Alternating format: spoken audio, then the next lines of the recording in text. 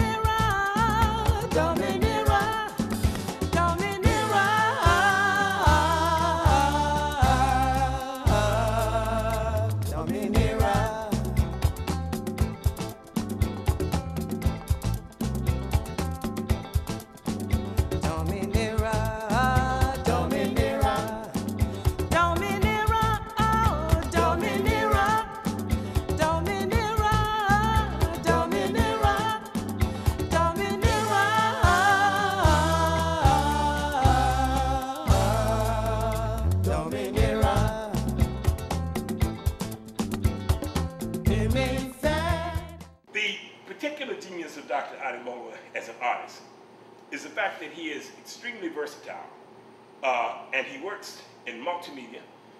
He is both a painter and a collagist, and he has developed an innovative neo-African aesthetic.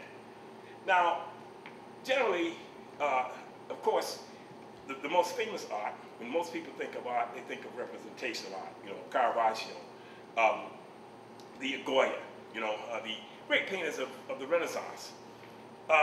And then, of course, with the in the beginning and early part of the 20th century, in the latter part of the 19th century, when the camera was invented, artists were no longer needed as documentarians. So they had to find another function for themselves. And so we get the advent of modern art. We get our Picassos and Georges Braque, you know, and Salvador Dali. The whole Matisse, you know, the whole development, you know, of modern art. Now, a lot of what Afro-American artists did, or even Haitian or African artists do, a lot of it is often confused with surrealism. And that is because the source of surrealism and expressionism and cubism comes from the same source, the same basic cultural and aesthetic resources that Afro-American artists or modern African artists are working with. That is, painting is a European form, unlike sculpture, which has an indigenous African tradition. But painting is a received form.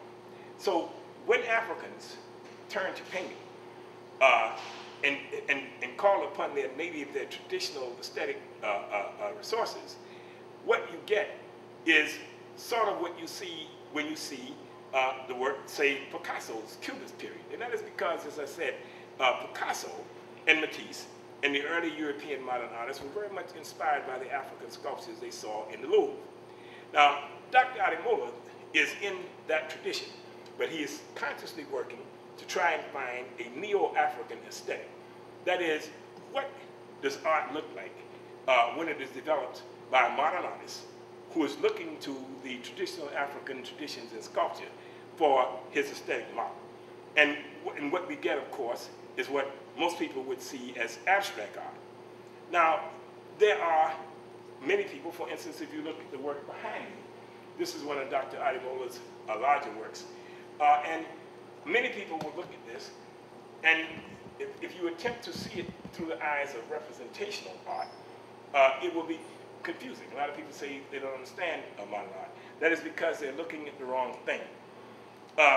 The representational artist basically depends upon certain techniques the ability to create depth and perspective, the ability to mix colors that are true to nature. In other words, the representational artist is trying to capture reality as closely as possible.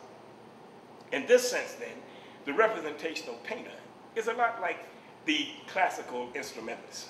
That is, that in classical music, the objective of the instrumentalist is to render the score as accurately as they can. That is, to capture as accurately as they can the intentions of the composer. Modern art is more like jazz, and that is why, for instance, the abstract expressionists like Wilhelm de Kooning, or Franz Klein, or any of them, or Jackson Pollock, they were all inspired by jazz, particularly by bebop, which is the movement, which the modern art movement in music, which was contemporaneous with the maturation of abstract expressionism.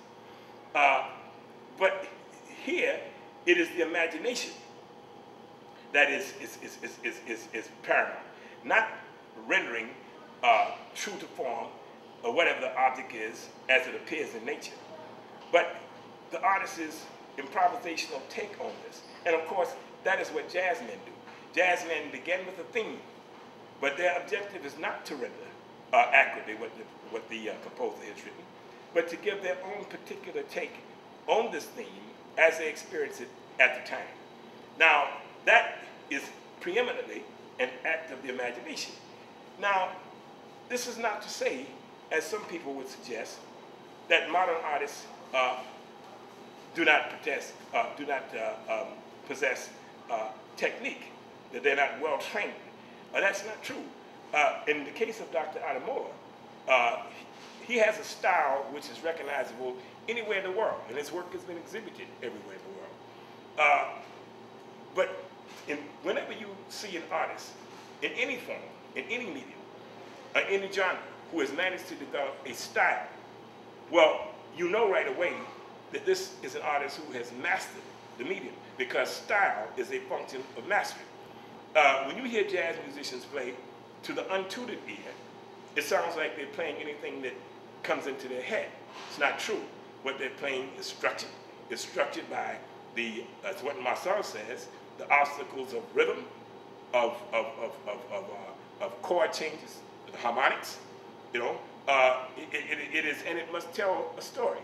And the same thing is true with modern painting. It only appears to be random. Even the closest we see, of course, to randomness is Jackson Pollock.